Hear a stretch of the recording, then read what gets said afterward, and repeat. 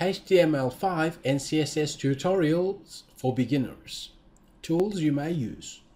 Now, although I've shown you in the introduction video as to you can just use Notepad, basic Notepad in Windows program to actually create your web pages and learn about HTML and CSS.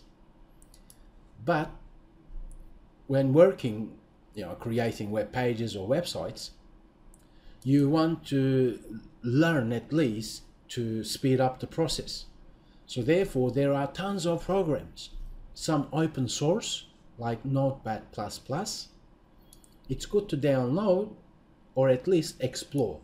I'll show you what the program looks like.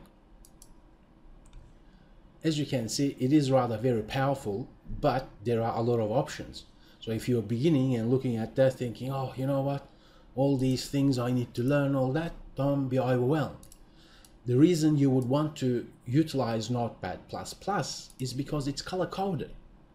And when you're creating web pages and learning HTML, color-coded tags are great. It actually helps a lot. So there is another one, Dreamweaver.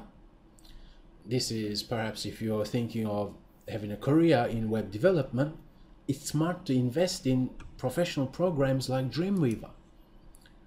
If you're studying, depending on where you're studying, you may get discounts. Simply go to Adobe, Dreamweaver. Currently they have subscription plans on monthly basis. Perhaps you may subscribe for a month and at least utilize this powerful program. And although not needed, you can utilize XAMPP, which I will show you how to install an Apache web server in the coming video tutorial. XAMPP is a straightforward process. You can utilize it for Windows as well. So that's another tool for you to consider. And let's continue learning HTML5 and CSS and CSS3 in the coming video tutorial sessions.